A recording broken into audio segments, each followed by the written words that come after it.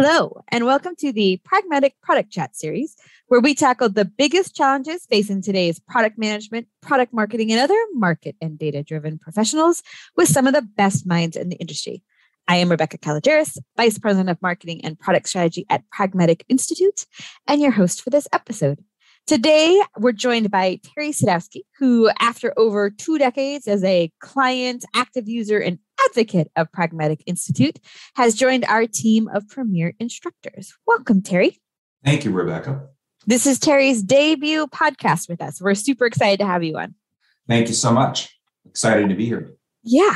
So we recently added some new items to our launch class, as we often do, listening to the market, adding new pieces and new things. And I think one of the things as a product marketer myself, and one of the stories I think is always really interesting, is to hear people's launch stories, right? We all have launch stories, the good, the bad, and the ugly. And I think there's things we can learn for them all. And so Terry has nicely brought us a story of one of the launches he did for us to talk about, kind of see what we can learn from his journey. So, all right, Terry, help us set the stage. Talk to us about the launch. So this was a really exciting opportunity. I had been consulting for a while and had joined a client. A client invited me to join the company as their chief marketing officer.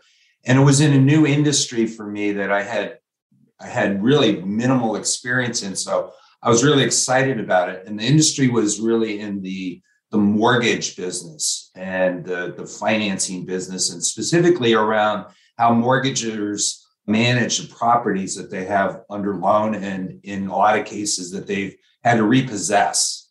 And if you recall, the mortgage crisis of the late 2000s, that was when I was joining this industry. So it was really fast paced. Growth was massive. Unfortunately for our economy, foreclosures were going through the roof, but it was driving a lot of growth in this space. And what I had discovered was it was fairly a tired, stagnant part of the bank financing industry. Because if you think about it, over the long haul, foreclosures it's not really been a big part of that space. People take out mortgages, they generally repay. There's some minor or small percentage over time that historically foreclosed. It's like 1 or 2%, like not a lot of activity here. And there wasn't a lot of investment in this space from a technology standpoint either. And then in the mid to late 2000s, foreclosures, as you may recall, just exploded. And it put intense pressure on this industry that was really just unprepared for that. So I jumped into this space. It was really exciting. And we're trying to drive innovation into this space as a provider. And it was tough to do. Now, during this period of time, our company was acquired by a bigger company, and I stayed through the transition. I liked what the bigger company was offering, and I had a pretty good role. So I stuck it out, but wanted to make a good mark. Now, also, just to put a little bit more context on this, I had probably 10 years of pragmatic experience at this point in time, had been a big advocate, had leveraged it into different roles, and had brought it into many clients. So I wouldn't necessarily say I was an expert at it, but I was completely bought into it.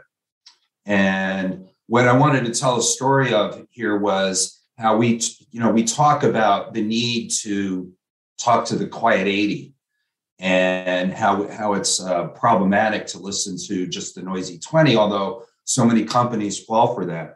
So what's interesting, I think, about this is I was a complete advocate of pragmatic, and not only did I ignore the quiet 80, but I really was taking my marching orders from what I might call the thunderous 1%.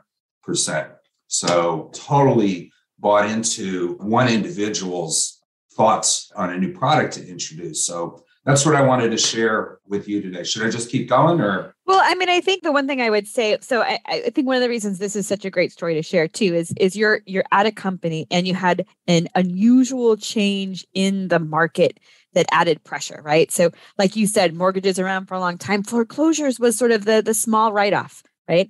And right. I think for a lot of us, we went through a similar thing with COVID, right? Where it added such a change in the market, added intense pressure to create something new in a space that maybe was a departure where you go. And I think sometimes in that pressure, we forget all the things we know, right? We forget the disciplines that we used every day because there feels sometimes it's real pressure, but sometimes it's just amplified internally ourselves that makes us feel like, oh, you know what, we got to move fast and this one smells good. I'm going to go that way, right? That's right. Yeah.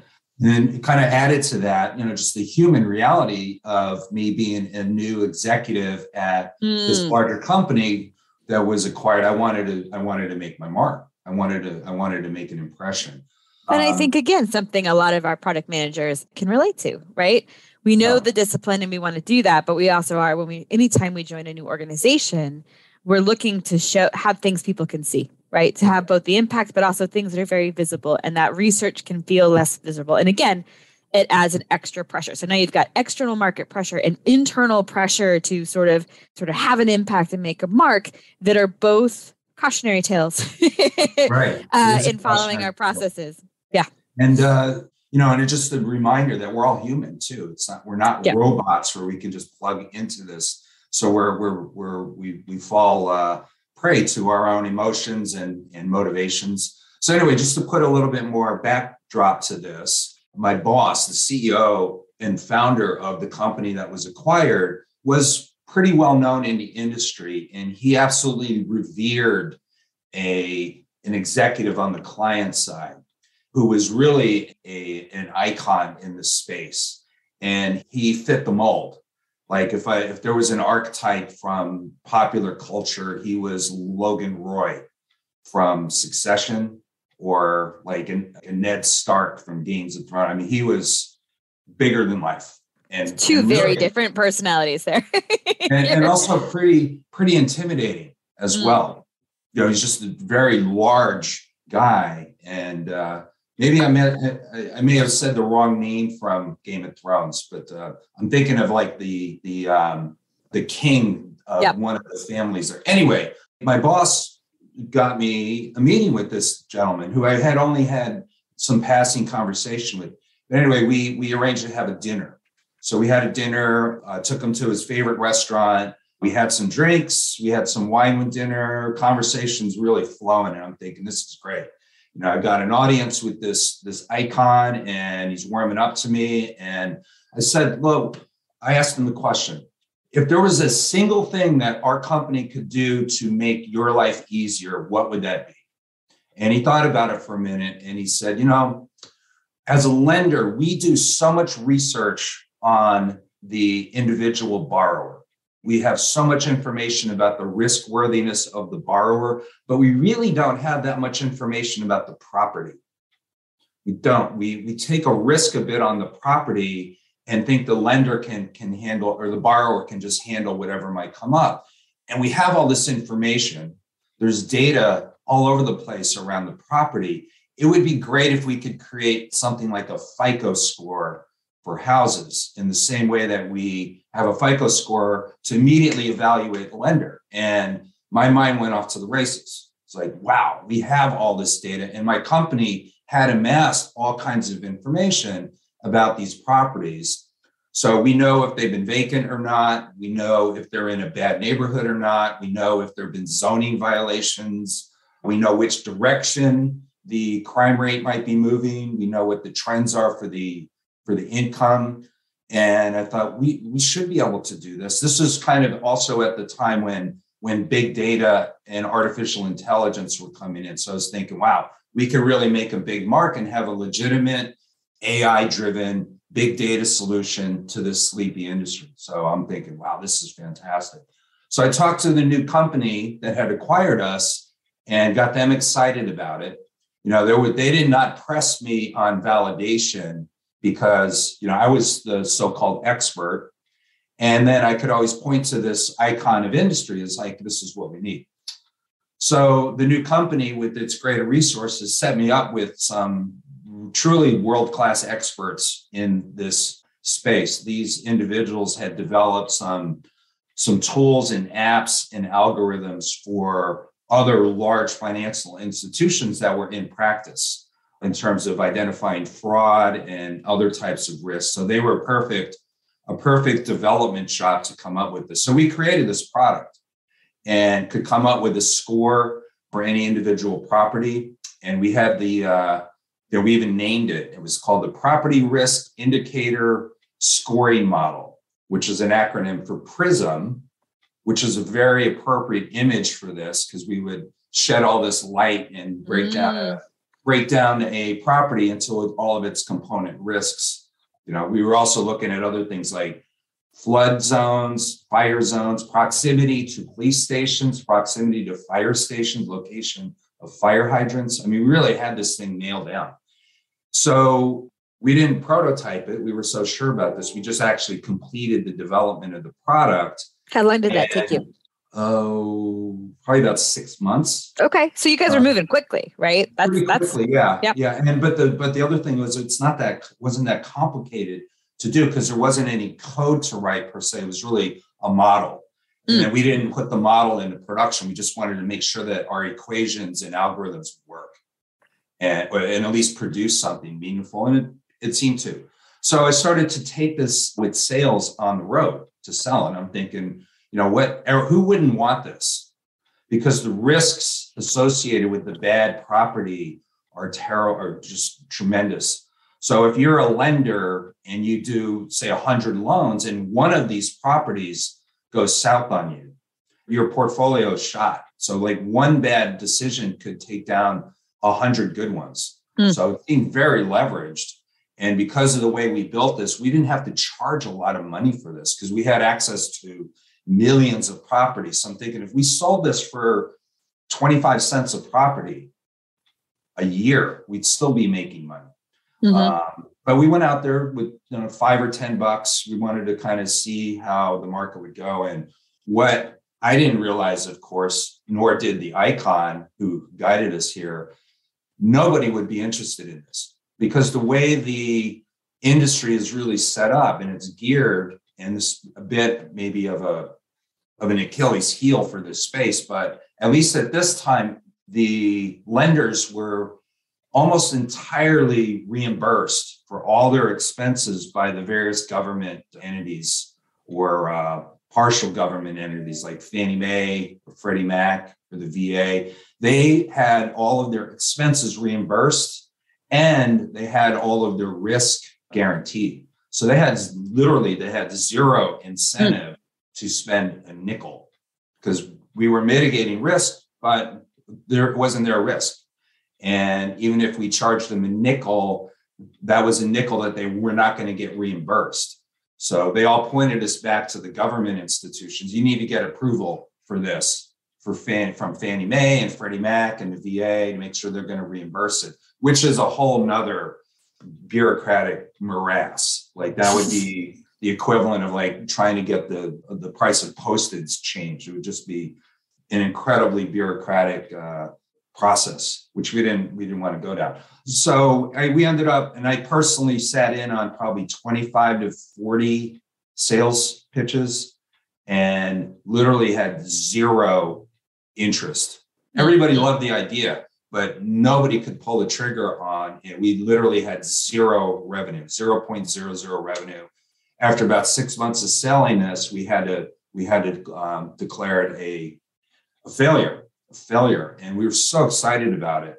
I actually have my name on a patent pending on this. That's how big a deal we all thought it was going to be. So I had to eat a lot of crow because I was really championing this and thinking this is going to be great with the new company. This is going to change the industry. Look at all the risk that we can go through. We did not go into this quietly. We went into this with a lot of bravado, and it was a pretty embarrassing failure. And after we shut it down, and when I thought back on the lessons that I skipped from Pragmatic, it was so obvious. It was so obvious what we did. But I also thought, how easy was that? Because here I am, like advocates, relative expert on the Pragmatic process, and just completely blew off like one of the most important steps. Terry, everyone listening right now is so feeling for you on this because we all have it. Maybe not at that scale, maybe at that scale, right? But I have a bunch of questions. Just with that one, for this particular story, I'm just dying of curiosity. Were you able to pivot the model? Was the model even in free useful? Nothing. Oh, heartbreaking. No. Well, we probably could have used it for free and just given it to people, to our clients for free, but there was enough administrative overhead on our part to execute it that we didn't pull the trigger with zero revenue for it. Yeah. Okay. So then let's just talk about it. So you knew, in this case, you knew when we were in the sales in retrospect, were there signs along the way, or did we just so not look for them that we didn't see them? But in your mini hours, and I'm sure this kept you awake, right? Were there signs that you thought, in retrospect, that's where before we spent a penny developing it, we could have taken the concept to a number of other clients and potential clients just to see how they would do. But we wanted to move really fast. We thought it was, potentially, because it's not that complicated to build something like this. We thought if we expose it, somebody's going to do it. So we wanted to keep it a bit quiet as well. So it's interesting you ask about pivoting. I mean, this work is all done. It's sitting. So if anybody listening to this has a brainstorm, they probably could license this very inexpensively from my old company there. Right. Well, and it's true though, because, you're thinking you go fast, you want to be stealth, you want to be first to market. And it sounds like, again, only in retrospect, Terry, like, 2 phone calls to clients, and this would have given you really good, like, it's not like if I had spent 6 months and I commissioned an outside firm, they would have found this. The reason you're really kicking yourself is it's like, it's 2 phone calls. 2 phone calls. And I would have been like, wait a minute, right? The release had us pump the brakes and then do a little bit more digging. And then we probably would have come to the same conclusion without having spent the money to build it and without all of the kind of personal investment that I put into it, the time, but also just the credibility that I had to take being this new executive, like, oh, we got this great thing. And then it was like, oh, that thing was, let's not talk about that anymore. So, I think one of the things you brought up when you characterized sort of the person who you had a meal with was sort of like that they were kind of really well known. They're revered, right? They were seen as experts in the industry, but also by your CEO. Yeah. And I think that is something we can all relate to again, right? Where we've got like that someone's opinion weighs more. And again, in retrospect, and as you've gone on in your career, how would you coach someone in how to sort of successfully push back or position sort of that sort of expertise and still, be able to sort of counteract it? Sure. It really would have been a simple matter to put in further validation around this. And I could have positioned it in a way not to, I'm validating this icon's opinion, but just like, hey, we want to get a sense in the market how we might want to price this. I mean, I could have couched the validation in so many different ways that would not have been an offense to the icon or to my boss. And I was all in. Like I was totally in on this idea. That's a great idea though, Terry, because I do think sometimes, in this case, you're all in, and it sounded like I was listening. I was like, that's an amazing idea. But sometimes we hear him and we're like, ooh, I'm not so sure. And I think sometimes our instinct is to be like, I'm not so sure. And here is why, which can be okay. But then you kind of get into the opinion war. Right. If you present it more as, oh, that's interesting, let's lean in a little. Like, let's look at all the positives for it. And in there you find the negatives. You've not tainted your research ahead of time, because that also happens to us. We're like, you didn't like the idea and now your research says it's a bad idea. Oh, that's shocking. Right. Right? Yeah. But that kind of positioning it as, let's go forward. Let's check these 3 things as on our path. And then when that shows it, we don't have quite the same. The other lesson that I took from this, as I debriefed this a million times in my head, was that the icon, the senior executive, the captain of this industry, he was unfamiliar with some of these processes down at that level too. And, the reimbursement concept was something he was aware of, but he had not thought that through in terms of how we were going to do it. And I think also, to be frank, I mean, we were talking over drinks, over dinner, and I don't think he expected me to jump all over this and actually start to execute it. I think the reaction he was looking for more was, that is a brilliant idea. you are so brilliant. What are some other brilliant ideas? And I think he was looking more, I don't think he expected me to go off and build this thing. And then once we started, I would kind of check in with him a little bit. I recall him kind of being surprised, like, wow, that's great. Now he never backed off. Like he always thought it was a good idea, but he definitely was not, we're not conversing in the guise of product development or new product ideas. A little bit on new product ideas, but I really don't think he was expecting us to go build something like this so fast. So, when you did realize, let's be honest, 30, 40 sales calls, 6 months, that's a lot, right? Yeah. Yeah. Were you the one who stood up and said, hey, so this is not the path or because it happens to all of us at some point, you have to be like, hey, this was a bad plan. Yeah. I took the bullet on that. And, a couple of my sales folks, because I was running the sales organization too. I had the product and sales. A couple of my sales folks after 5 or 6 said, we're not going to be able to sell this. And I was like, oh, you don't get it. Let's talk about how you're selling it. And then we went down that path. So I was so bought in that I really pushed back even on some of the leading indicators. I was so sold on the idea. So I had great conviction around this, obviously, but also had kind of, I would say, minimal checks and balances on myself because, I was running sales and marketing. It was an acquisition. So the new company was kind of looking to me to make these decisions. And, so obviously this first big decision out of the gate was not a good one. I was able to recover fine with that company, but this made it a little tougher for sure. Well, and I think that one of the ways that, again, just a good lesson for all of us is when it doesn't work, the best thing you can do for your career is to be honest about it. Absolutely. Because, too often and it's hard, right? And to your point, you're not passionate about it because you think it's a bad idea, right? You're passionate about it because you really think it could work. And we do, especially when we're running hard, it's sometimes it's hard to see when their pushback is because they've got good points or they just they're just not seeing the vision. They'll get there. Right. And that's a hard, and I think it's a good place to have a few people internally that you can feel like will really tell you if you asked, right? Or even offer it in an opinion that it's good to have a few peers inside your organization who you believe are good truth tellers. Definitely. And, to the point about, calling it, and I called this DOA basically. And, I kind of used that sales adage of the next best thing to a yes is a fast no. And that applies to product development too. Yeah. If you get enough indicators that it's a flop, call it and put a kibosh to further resources and move on. Because there are a lot of good ideas out there, especially if you, again, using the pragmatic approach, if you set up that ongoing cycle of discovery and validation, and you're always going to have new things to wrap your head around and get excited about.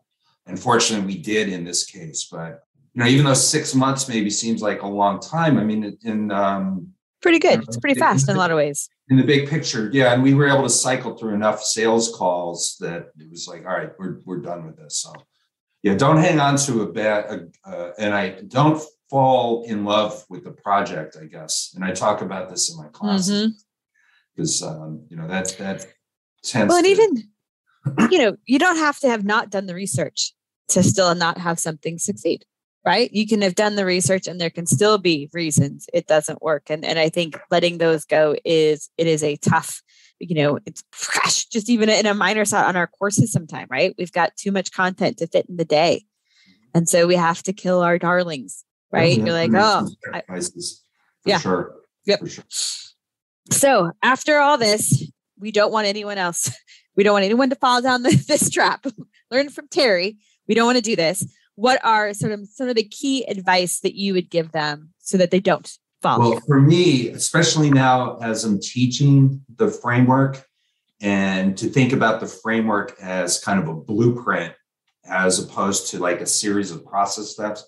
When you get into a situation like this and you get really excited about it and you seem like you have some validation, just kind of go back, the lesson for me was to go back to the pragmatic approach, which I would have avoided all this because I would have done the validation.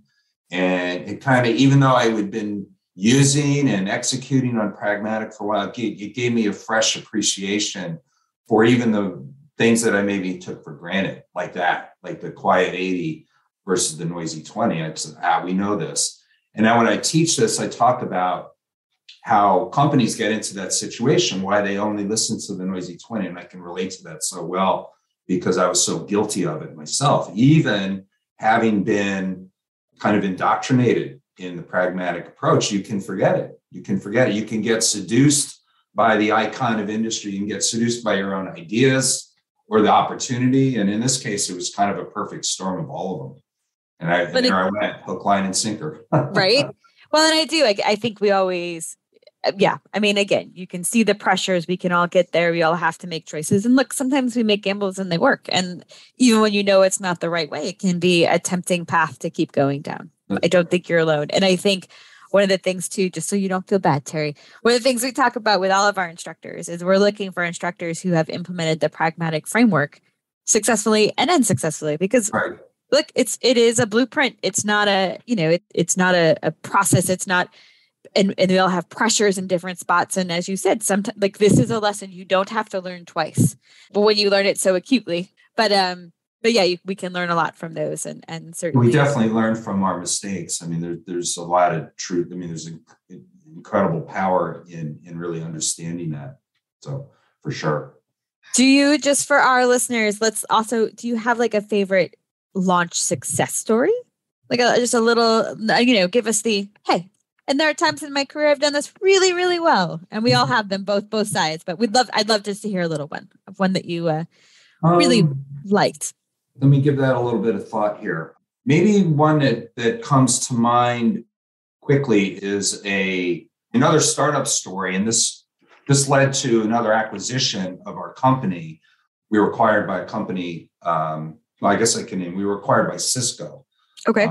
Prior to this experience that I just mentioned, and what makes this story memorable, kind of within the pragmatic context, is it wasn't a launch of a new product or new service per se, as it was repositioning what we provided in the market. And I do tell this story on occasion in our classes, in classes that I teach, at least sometimes. But the decision by Cisco to acquire us, they were looking at 3 different companies of ours. And as the chief marketing officer of this company, I was pretty involved in the due diligence by our suitor, Cisco, and got to know the M&A team fairly well. And after they acquired us, I was able to ask them over drinks one night, it's like, what's the real reason why you bought us? Because these other 2 companies were very viable. And one of them, in fact, was probably in a better acquisition just strategically.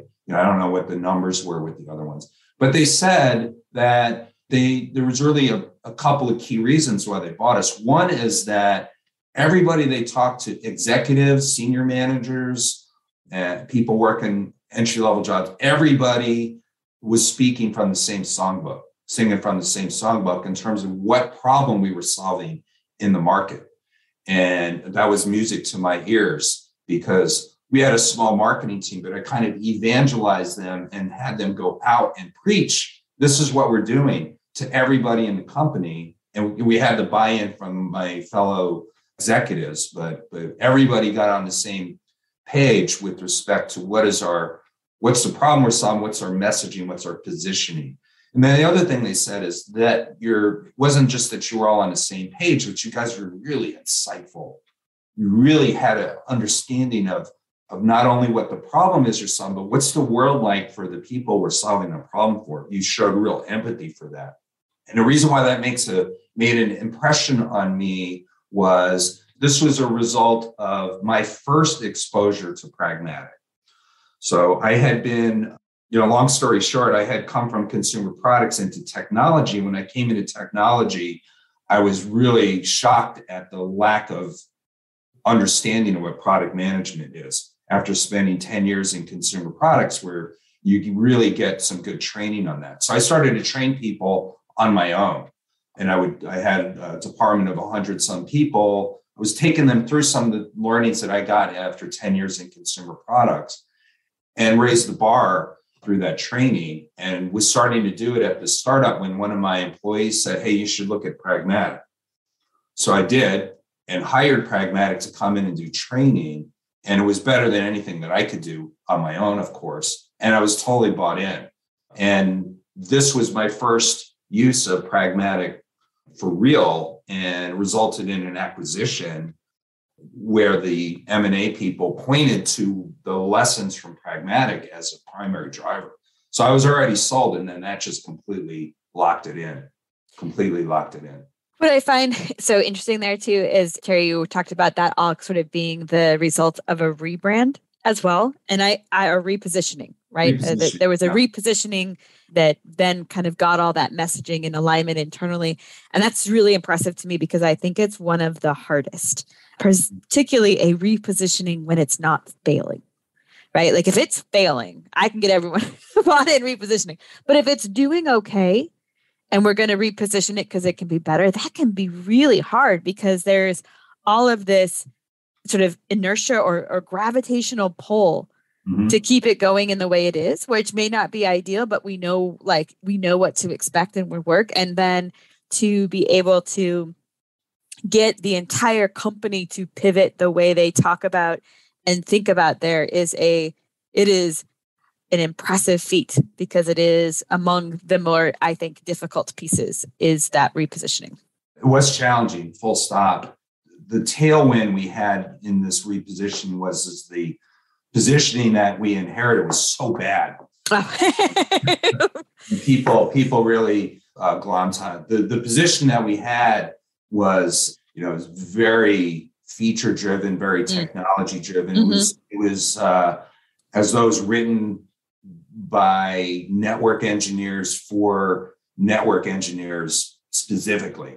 And it didn't speak to the greater benefit at all of what we were providing, which was basically uptime. And we also were able to imbue our position with a lot of empathy for the people in the management chain for whom uptime was a key measure. Basically, we were just saying, with us, your network's not going to go down. Or if it goes down, you can have a really fast recovery. And then all of the business and professional benefits associated with that, as opposed to our response time measured in, microseconds or something like that. So I wouldn't say it was an easy transition, but it was a very comfortable transition for even the real tech folks in our business. It just was a much better way of talking about our solution. Great. Awesome. Well, Terry, I really appreciate you joining us today. I had an excellent time with you, and I hope that you'll join us again. Thank you, Rebecca. It was a lot of fun too. All right. Thank you, everyone, for listening, hearing sort of the launches that go well and go bad. We all have them. And one of the best things we can do is share our story and learn from each other. So, okay, that's it. Don't forget to join us next week when we tackle another great topic designed to help you elevate your product, your company, and your career.